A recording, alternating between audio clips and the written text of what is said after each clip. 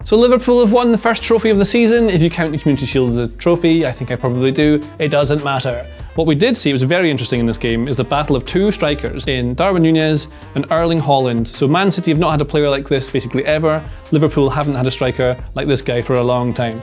This guy is like a crazy train who runs through the middle of you. This guy is like a monster. He's so large and really quick, and his movement is incredible. Both of them played really well in this game, even though Haaland didn't score and Nunez did. But let's look at the difference that these players make to their teams. We saw it in this Community Shield that Liverpool won, obviously. Now, Nunez didn't even start. It was our old friend, Bobby Firmino, who doesn't play like a normal number 9 would. He likes to drop deeper. So what you have with Liverpool is a front three, which essentially means that the wide forwards are the stars. They're not wingers or inverted wingers, they're inside forwards basically. These two are the ones who are going to get the goals and do all the action. So where Salah and Diaz like to operate in these sorts of areas, these half spaces like that, and you had Mane used to do it before for Liverpool.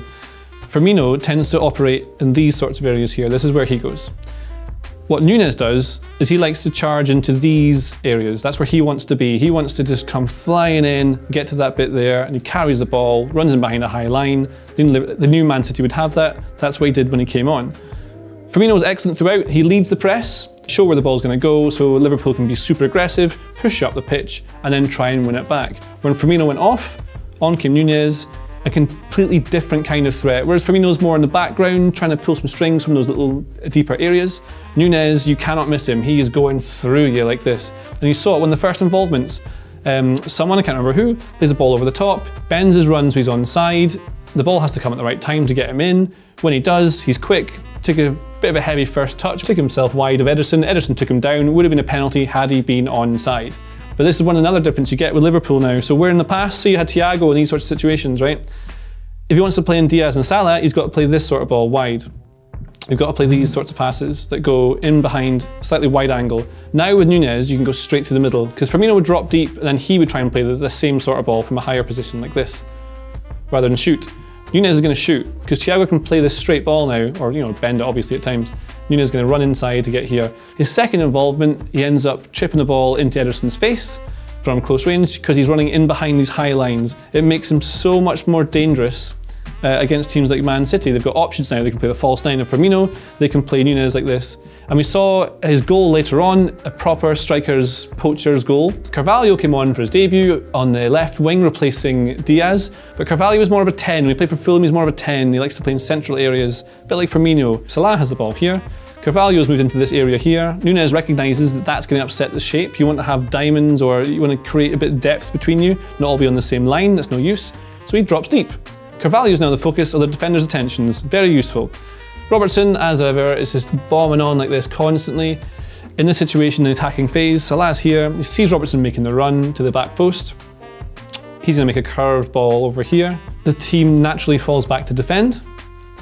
Carvalho tries to operate here, but what's happened is that they've sort of they've just ignored that Nunez is floating in from the back. So while they're over here dealing with this, the ball comes in, Nunez has just floated in, floats between Ake and Diaz, so slack, like really poor defending from Diaz especially, not following his man, switching off. Nunez floats in, diving header, near post, goal. That's his first goal for Liverpool. He was very happy about it, and so were the Liverpool fans, because they have clearly signed an agent of chaos. He just brings absolute mayhem to the game when he comes into it. So it'll be interesting to see how Klopp decides to use him going forward, and what he wants to do with him, how often he plays. It could be every single week, it could be just from time to time. We don't know. But let's have a look now at what Haaland did for Man City and why I think he had a better game than some people seem to think he did. So, like Man City, Liverpool are playing a very high defensive line. Man City knew that would be the case. So you've got Man City in a 4-3-3, Rodri is the pivot with Bernardo Silva and De Bruyne, Haaland, Mahrez, Grealish around here, right? Now in the past, what they were doing with two false nines was playing like a 4-4-2, so De Bruyne would be up here level with someone like Gabriel Jesus or Phil Foden, and when they're pressing, it looks more like a 4-2-2-2, something like this. So that's what we're trying to do when they're pressing, is to lead the ball wide so then they can step up, be super aggressive, not leave any space for anyone to play out of, and that's what they do to win the ball back. In possession, what would then happen is that Grealish would swap with someone like Haaland out wide, or then they'd rotate here, maybe Bernardo Silva would rotate. So you never know who's going to be where and when, so it's very hard to keep track of as a defender. You don't even know if they have positions. You don't know what their shape is because it just constantly moves. And that really worked for them, as you can see from them winning the league last season. But Haaland is very much someone who's going to stay in the width of the 6-yard box. That's what he's going to do always. He's not going wide whatsoever. Again, like Nunez, his movement's really good. He likes to make these bendy runs. It's the thing you're kind of taught about. So you do it, so you start running here and down the way, so that by the time you start going like that, you're at full speed, you accelerate. It takes time. You can't suddenly run at 100 miles an hour. No one can run at 100 miles an hour, but you don't suddenly spring to full speed. You got to time it. And this is what he constantly does. What we saw time and time and again from Man City in this game is they were not playing the pass early enough. So you have De Bruyne here, and you have Haaland making this run. The whole point of signing a player like Haaland is that that ball comes in over the top, so he goes in behind and beats the defender to it, because he's not going to, like, Van Dijk's not going to beat Haaland in a race there. That's what you want to do.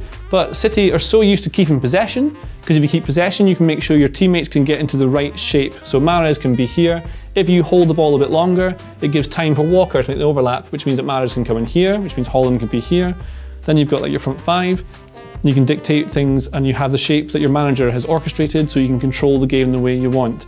But the whole point of having Haaland is that De Bruyne comes in here, and it's a first time ball. It's not a short pass or trying to keep possession or look for a ball out wide. It's meant to go through the middle. It's a different kind of style that they want to play. They've been relying often on getting the ball into the final third. They've been wide areas, and that's what they end up creating. And they play the sort of ball where rather than play it into the 9 in the middle here, they cut it back. Or they'll get here and closer to the goal, and they'll cut it back to someone who's deeper. So the number 9, whether Foden or De Bruyne, whoever's playing at that time, will be here. But the real danger is someone running in from behind, and that's why they get so many goals with people like De Bruyne from these sorts of situations. But with Haaland, they weren't playing that ball early enough, so Haaland wasn't getting the chances. He did get a couple of chances which he missed, but they were, you know, that happens. Sometimes this is not your day. What we did see from Haaland is that he's more unable of leading the press, and the defenders were clearly very scared of him. He absolutely bodied Robertson out of the way. One thing I noticed he did quite a lot was he hid sort of behind the back of the centre back, so he'd wait, and so he's between like Robertson and Haaland or something like that, hoping that, like Diaz and Ake at their end of the pitch, they'd switch off and not follow him. But one other player came on, I thought, had a real massive impact in this game, and that is Alvarez. So he came on for Mahrez on the right wing. Then Phil Foden came on for Grealish, who was not very good in this game, playing far too many safe passes sideways, not attacking and going the way he needs to. And you saw the difference when Foden came on especially, just attacking. It's what you want. Alvarez was playing on the wide right, but also he was playing as like a second striker. So whereas Haaland is like a scary monster that you can definitely always see, Alvarez is like a ghost striker who floats in behind and you don't know he's there because he's haunting you with his skill. But what happened then was Bernardo Silva went out wide right. He was excellently moved out to that sort of position here. You know, De Bruyne in these sorts of situations trying to dictate play. So there's a goal that Alvarez scores, and it looks a little bit like this. So you have Foden on the wide left, you have Haaland obviously taking up the defender's attentions because they know he's there, you can't miss him. Alvarez is floating about because he's a ghost. De Bruyne is here, Bernardo Silva's out here. Now, the thing with Haaland being such a scary little player to deal with is that here, when he's making this run, Van Dijk and Matip know that's going to happen, so they expect this ball to come in. So their focus is now on this sort of pass because they think that's what Haaland's going to do. The obvious ball is going to be that. That's what they're worried about. That means they sort of switched off. Even Alexander-Arnold will join in looking at that because that's the obvious danger. And that means Foden is then the free guy, and you can attack this space at the back post, not looking because they switch off. Well, not switched off, they're very switched on and focus only on this. So De Bruyne, as ever, plays a brilliant ball into this sort of area here. Foden arrives, he shoots. There's a bit of a stramash in the area, and Alvarez just follows up like a ghost and finishes that in the back of the net. There it goes. That's a goal for City. The scores are level. Alvarez was then often on the left, on the right, sometimes as a front two. So City are still doing their front two thing they've done last season, but they're doing it in a different sort of way, getting more players forward. But rather than having players like Mahrez or the wide forwards who used to be in wide areas, they've got people who are used to being penalty box poachers. Alvarez can play in any side. I think he's going to be one of the players to really watch this season when he gets game time because I think he's quite special. So that is the difference that Haaland and Nunez made in this game. Nunez won the game for Liverpool.